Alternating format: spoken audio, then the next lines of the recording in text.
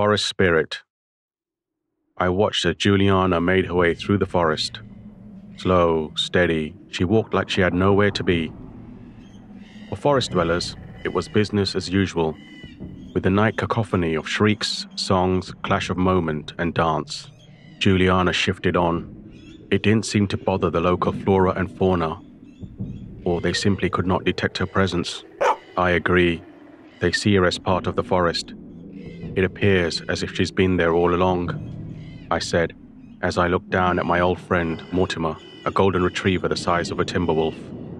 He kept his gaze on our next guest as she moved through the chasm and headed into the ocean of black mist. Clicking away, the mist daggers, thorns, sharp long projectiles all pointed at Juliana. She exhaled.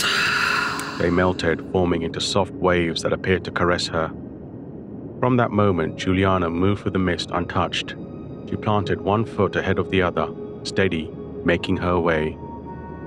There it was, the reason why. Juliana was emitting a faint green spray that dispersed into the mist. Mixing with it, the mist glowed green for an instant, before it became its usual form of foaming black sea.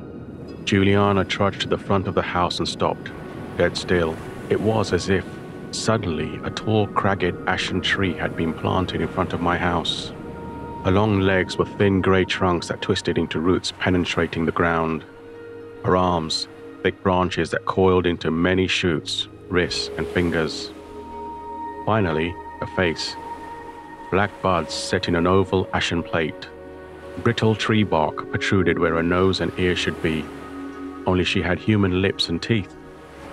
Juliana was a forest spirit. "Permit me to enter, gatekeeper," she said, her voice gentle. It did not match the persona that spoke those words. "Please." I gestured to the open door. Juliana placed a foot on the front step of my porch. She transformed into a mid-30s woman in a floral dress and long curly hair with ankle boots. There was a grace about her, the type you can find at a natural spring. She followed Mortimer into the lounge. She pushed her hair back as she sat down and crossed her legs. "You have a lovely home," she said. Now I could see how her voice fitted her persona. "Thank you." I sat down. Mortimer went to his usual spot on the rug. Juliana looked at her fingernails. They had a transparent gloss to them. I had forgotten what they looked like. I evaporated some sludge I found on the edge of a stream and used it to varnish my nails. "They still look good," she smiled to herself.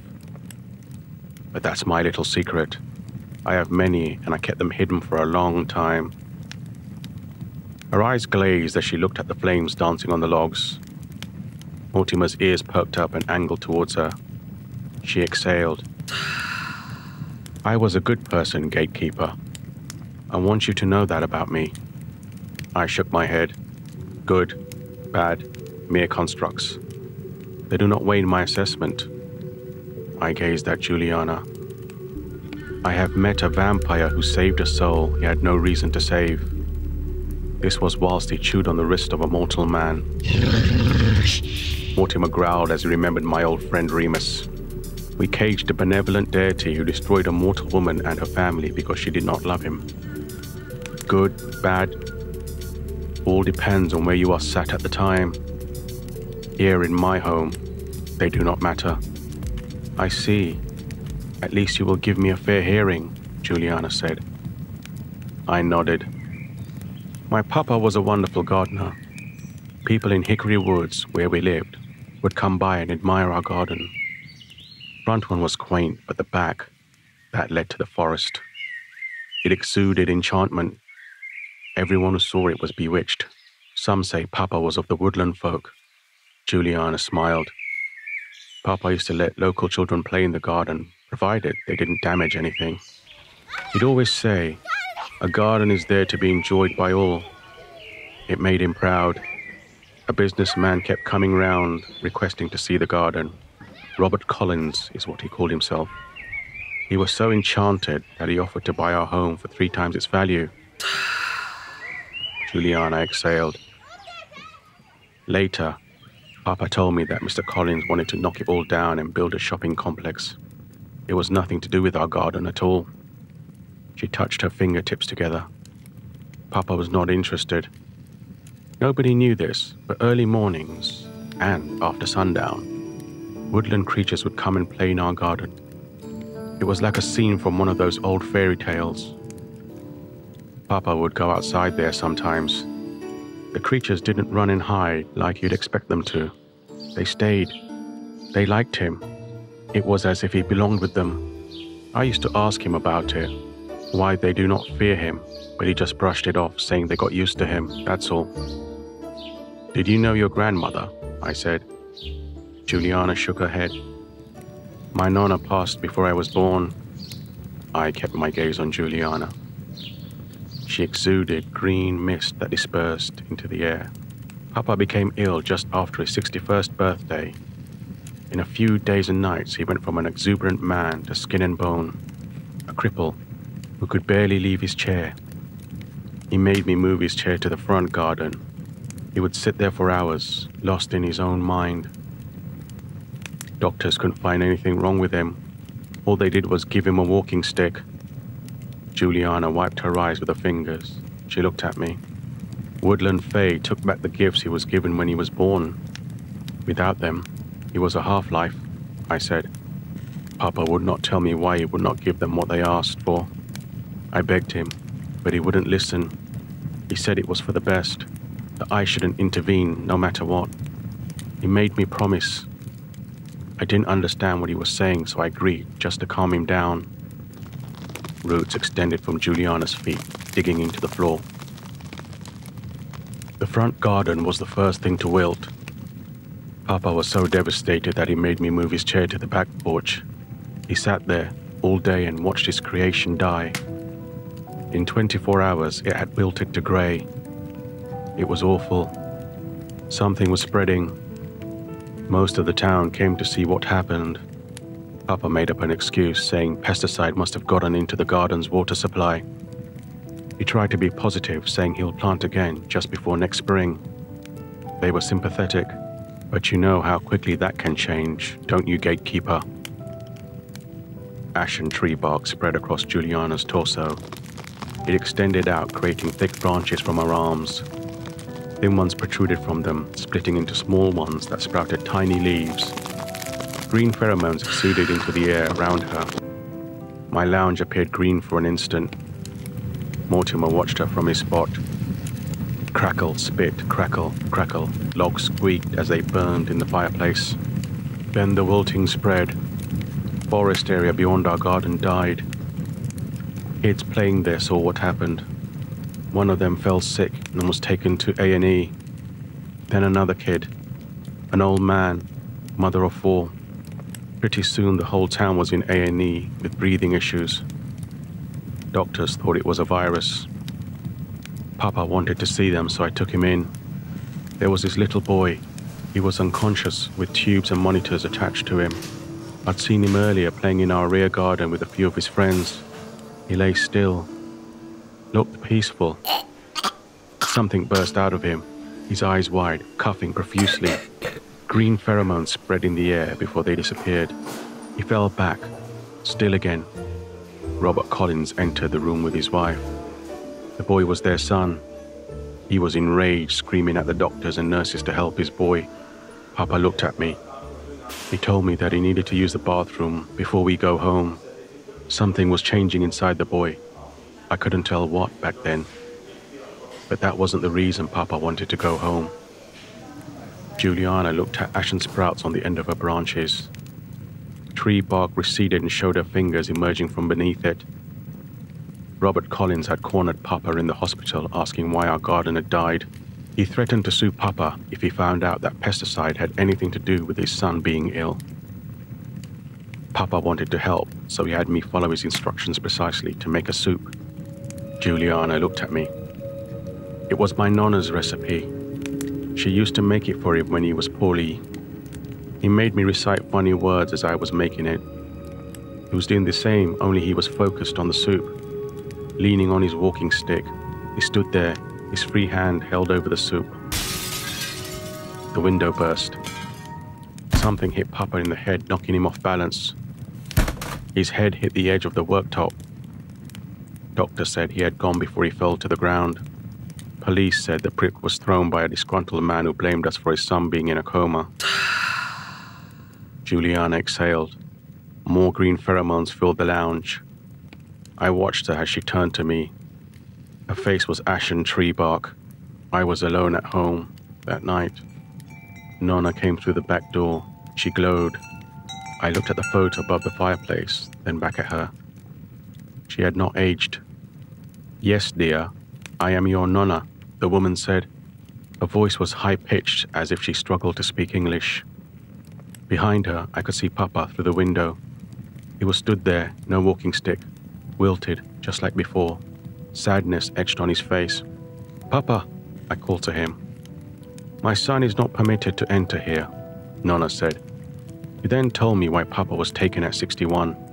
He refused to give his mother what she wanted, so she brought him here as a courtesy to say goodbye to me. Nonna flicked her hand. Papa looked down. I watched as weeds sprung out from the ground, wrapping themselves around Papa. He screamed as they spiraled, enveloping him completely. "No, please," I said. "It hurts. It should. He faltered on his promise, silly girl," Nonna said. I ran to the window, but it was too late. A cragged ashen tree stood where Papa was, his face etched in the trunk. "Farewell, little one," Nonna said. She turned and went to the door. Juliana exhaled green pheromones into the lounge. "Are you ready for me to lead you to the woodland, gatekeeper? Mortimer can come too. I understand you have a door in this place that can take us there in an instant," Juliana said. She was now completely a forest spirit that had sucked the armchair into her trunk. Mortimer stood up. "Let me show you to your door," I said. "Nothing can resist my pheromones. Let us all go." She rose, the chair a complete part of her now. I could see bits of velvet cushions sunk into her trunk. "Ha, it was easier than I thought." "They told me you were formidable." I smiled and then strode out the door, followed by Juliana, gliding on her roots. Mortimer fell in behind her.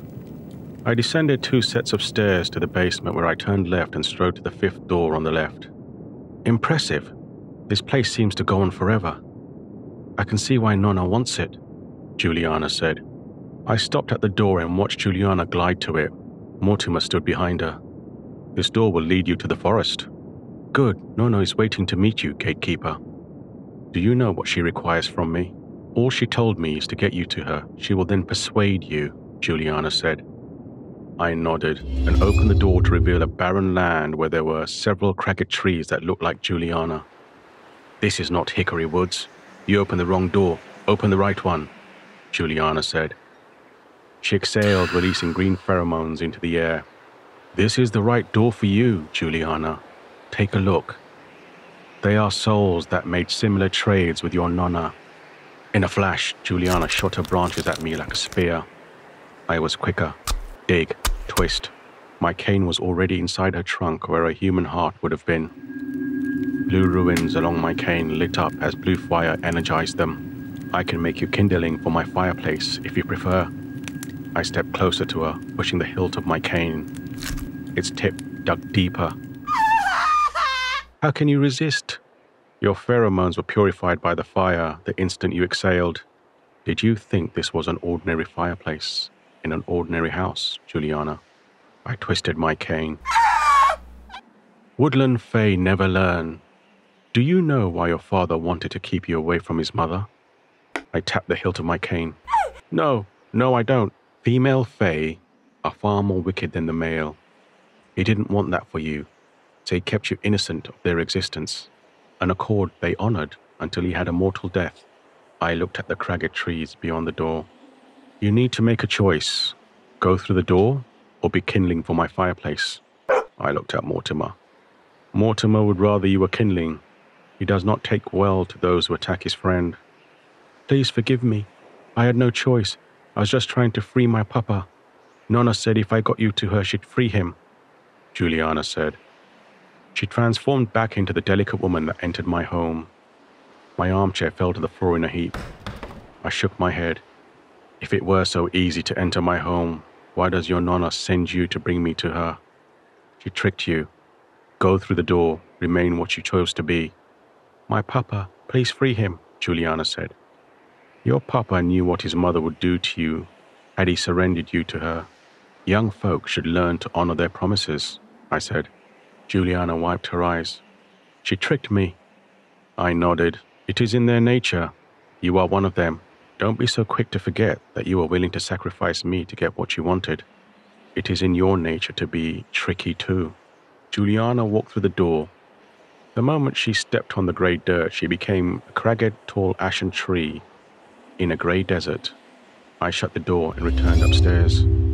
As I got there, the broken armchair was fully repaired and in its rightful place. Mortimer sat on his rug. Thank you, Mortimer. I've not seen a fae in a long while, but then I rarely leave my home. They are a mystical people that have gateways to their realms in the most unsuspecting places. Be mindful when you saunter into your local forest, for you may inadvertently set foot in the realm of the fae. There, time moves differently. What appears like a few seconds are actually hours going by. Try to remember, the fae are equally generous and vicious. They live by a set of rules, so choose your words carefully when you strike an accord. They are also tricky by nature. As for pheromones, I will say, it pays to listen to your elders. Juliana's pheromones did not enchant myself and Mortimer, because this house is older than the forest she lived near. The being that constructed it, I am unsure how old he is. You know him as the one who has a crescent moon above his brow. When I first arrived here, the Divine Mother instructed me on a set of ceremonies and mantras to live by. One of them was the daily ritual of setting the fire. The fire protected us today. So, can you see why it is important to listen to your elders? I can. Stay safe. Don't die in your sleep. Godspeed.